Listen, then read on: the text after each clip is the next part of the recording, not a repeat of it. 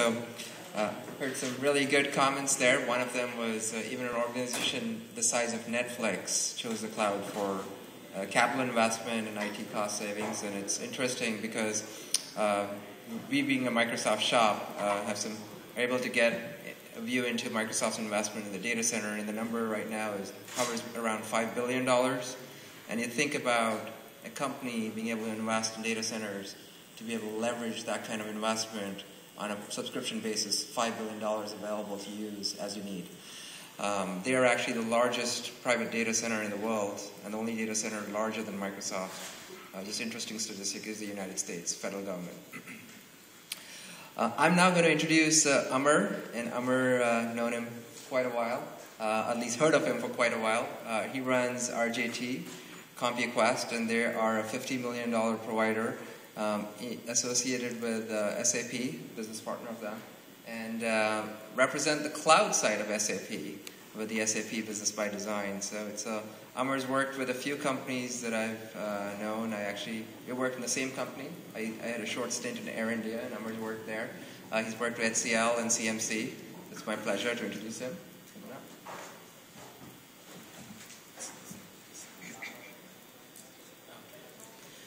Hi, I'm Amar.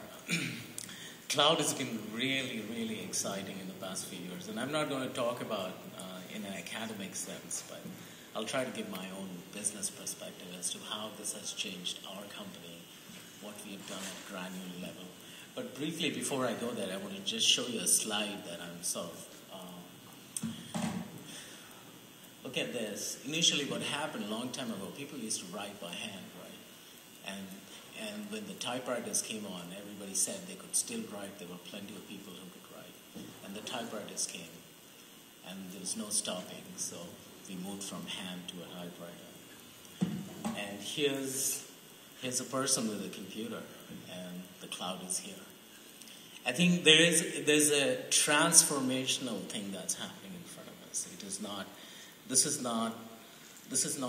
not happened. It's almost like it's going to change the way we live our lives. And we have seen in the last 10 years how it has affected everybody. On a personal basis, our company is based out in Torrance. I live in that area. And my wife is here.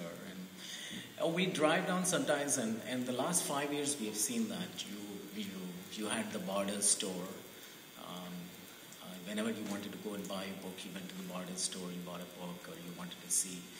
Next, you wanted to get a check cashed, you went to the bank and checked your cash. Next, you wanted to go to buy a sports supply, you went to the stores. You went to Mervyn's over there. Mervyn's you could buy something over there. And literally, Hawthorne Boulevard, as I see it, half the stores are gone. Literally, I swear, half the stores are gone. The automobiles, places that I used to see and used to go and browse cars are gone. And it's a reality. It's a business reality. It's not something that's happening somewhere else. It's happening in front of our eyes. Half the employees that we can see in our business buildings around are gone. The buildings are completely vacant. We read about it in the newspaper. But I see as I drive down Hawthorne Boulevard, as I go to my house, it's stark reality. I go to my son's school. I go to my daughter's place. I mean, they don't even give exams by paper anymore. It's all online. They get their homework online. They manage their things online. It's all gone online. There are no scores of people sitting. This is not a battery of 20 or 40 or 50 typists or people sitting around trying to create something over there. They're gone. Whether the jobs have actually gone somewhere or they are not there, but I can physically feel that those businesses don't exist. And so it's a reality that strikes, and I sometimes tell my wife, what's really happening? I think what's happening is in the past, the paradigm was location, location, location. But location is no longer a critical factor. If you are a store that is just giving a service and that has been bought to a place, and that is just because you have it at that location, it is of no consequence. So what was Borders doing? It was getting these books from Seattle, getting it from a publisher, putting it in the store, and he was actually delivering it to you. They weren't actually adding a value, but what they were doing, they assimilating a product and selling it to you. And that has gone away. That benefit that you had of a location is no longer a benefit. So as you look at businesses, as you look at your own way of doing it, I don't think location is ever going to come back. So what was happening, look at this in the evening as we talked about Netflix and we talked about others. If I wanted to watch a movie, I would go to Blockbuster and I swear I still miss it. But it's not there. That store is empty. And it's a reality. People think that the building is going to be re-rented and we can invest in that, but that has gone away. We would go home, we would just download the stuff, we would watch it. So I think as we develop new business models, as we try to understand what we want to do, I think in our businesses, in our business and personally, it is very important for us to really realize what we are. Does it matter to a customer? And does your business matter to anybody? If the answer is no, then I think it's very hard. I mean, you have to really sit down. Does it matter that you no longer exist tomorrow? So I think these would be very difficult questions that all of us individually and privately as businesses would have to understand. And we have seen that change that's coming to us. It's a stark thing. But on a good note, we ourselves were able to scale up our business. And privately, we would sit down, we would have these contracts lying out in the office, we would scan, we would put everything all over the place, put it in nice bundles. And a few years ago, what we decided to scan everything, upload everything. Every document is clearly laid out, everything can be done. So what we do is, we do online accounting. We store all documents online. We manage HR online.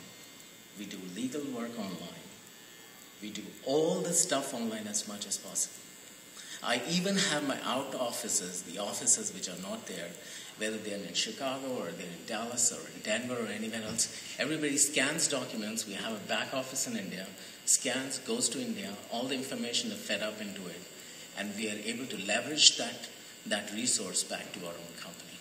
And so the profitability has gone up, and we are able to do much better. I think it's a lesson, but it's a lesson that was hard learned. It takes a long time to really realize that people who are sitting in the office got to be fired. It's a very hard decision, or to retrain and to scale up to the next level. But it is happening in front of our eyes. The companies are going to do the same thing. We're just a microcosm of what's going to happen to the bigger companies. I do want to share a small video of how businesses are being. So upstream and downstream, these mega corporations are there at the one place. This is a brief, I tried to make a slide of it if this could potentially work. As to how location was so important, and it is no longer. If we are in control of a lot of these services ourselves sitting in individual places. There is a video I wanted to know. What's happening in the business places that earlier, a lot of these jobs were individually performed within the organization. So if you had a whole HR function, somebody was writing programs on it, creating an HR program, doing the whole thing. But now it is not. It's all going to be online. So where are these people going to? They are going to go into the value of the business. The business value has to be created. And it's a whole new paradigm shift in terms of what value you bring to the organization. I think that's a very, very interesting.